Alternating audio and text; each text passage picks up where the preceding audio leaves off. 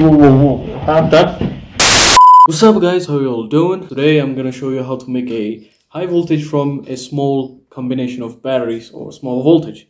For watching the full video, don't forget to share, subscribe and write anything, comments down below because I really need it guys. But before that, I explained it in my last videos about generating high voltage just like that, but I mainly used it from drawing from the main outlet. But now my aim is to create this from a really small voltage. But how do I do that is the main question.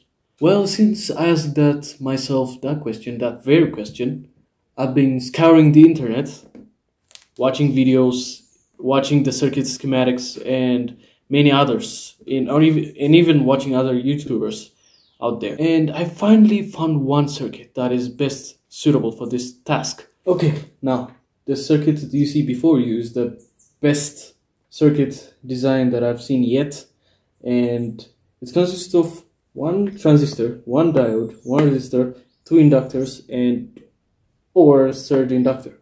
Now I'm gonna explain to you each one because most YouTubers and most sources don't usually explain how this works. So instead I'll show you. This is very easy. Now a voltage is drawn here, 5 volts, let's say 5 volts is drawn through these two inductors, or we can call this inductor is the main inductor and this one is a feedback inductor. Two types of inductor here. Now when voltage is drawn through the two inductors, when current is running through here, there will be an induced current in L1, which means L2 causes L1 to produce an induction current, and that inducting current acts in opposing way, which results in the opposing current produced right here, and that induced current will oppose the original current flow. You see, when two coils are placed like this, and if we alternate the current through L1 right here, there will be voltage induced on the other side, L2. That's because the changing of magnetic field and yada yada yada. You may know it as a Faraday's law, or we can call it Lenz's law, but we choose Faraday's law.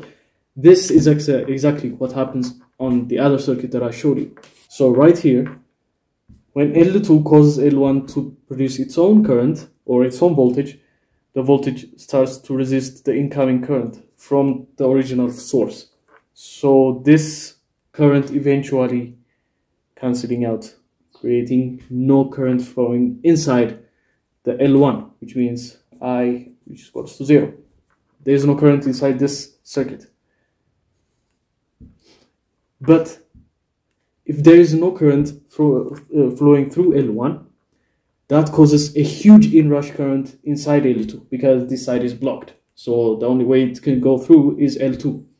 So a huge amount of current is drawn through through L2, creating a spike in L2. And that spike, that changing spike, or that changing magnetic field, or that changing current will create an induction current right here. Will create a voltage through L3, which is another Lenz's law. So I hope this is clear, by the way. Oh, and the duty of the NPN transistor right here is it's for switching power. It's used for switching, and actually this concept is very important to understand how it works. Usually the YouTubers don't, or any other source don't explain this, but it's rather easy right here. Now all we have to do is changing L1 and L2 and L3's inductance to create a desired amount of power or voltage. Okay guys, I actually took time while doing this. It was exhausting, to be honest. I'm not an artist or a drawer. Okay, but this will suffice. Now as you can see it here, there's a transistor. The transistor that I chose is TIP122 because it's, well, easier to get. And I used a resistor of 220 ohms and a diode U4007, and the rest is easy. Now the turns, there's inductor 1 here and there's inductor 2 here. Well, for me, I did the same amount of turns, each 6 turns each.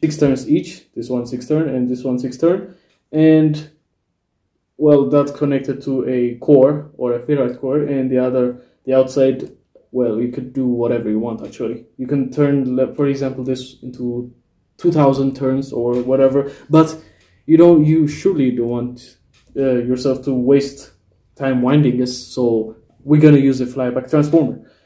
Well, and that's connected to 5 voltage. I draw this easily because, well, sometimes people confuse of this transistor, the 3-legged component.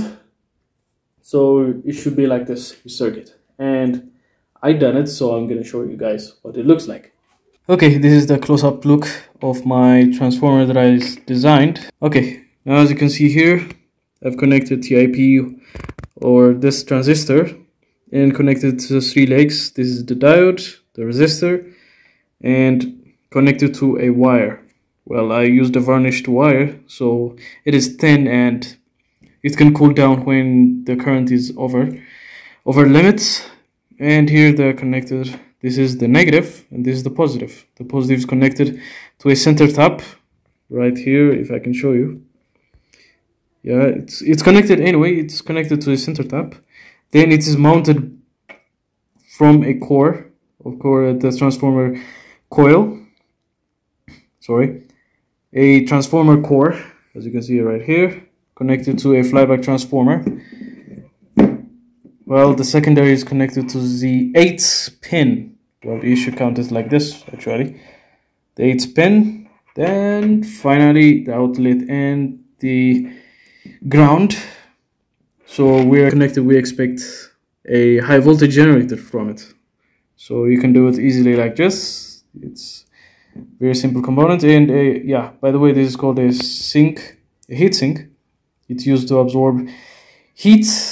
Well, usually this kind of transistor heats usually rapidly, so we're gonna use this and we're gonna turn it on a 5 volt, as I promised you people.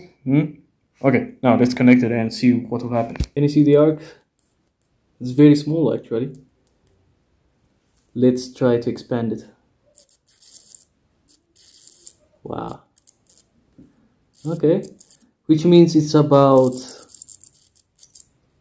maybe it's about ½ centimeter. Yeah, it's maybe like centimeter or something. So if it's ½ centimeter, well, according to the general, well, description of high voltage, 30,000 volts should escape around 1 centimeter. So if this is ½ centimeter, which means it's 15,000 volts. Huh, not bad. Really cool.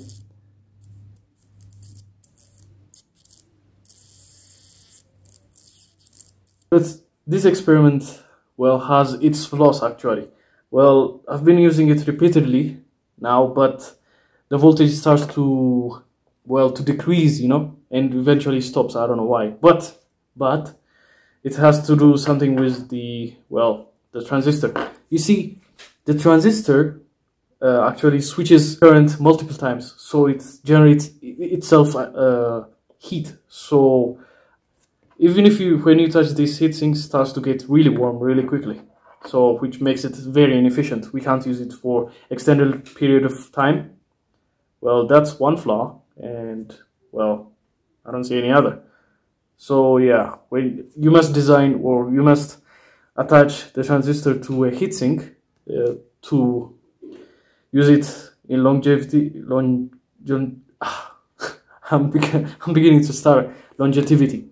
Actually, I can't know the frequency it's oscillating because I don't have the tools. I don't have oscilloscope. Well, one day maybe I will. Well, that kind of frequency generates heat very rapidly. So let's see if we can burn stuff with it. Yes, sir.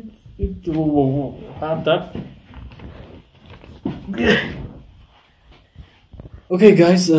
Well, thanks for watching, and I hope you understand or learn something from this video. And by the way, this is not for children. Do not show it for children, and it's not definitely recommended to try on your siblings to shock them. Just kidding. Anyway, I hope you enjoy this. Don't forget to subscribe, like, and comment to anything you find intriguing. So I'll be seeing you next time.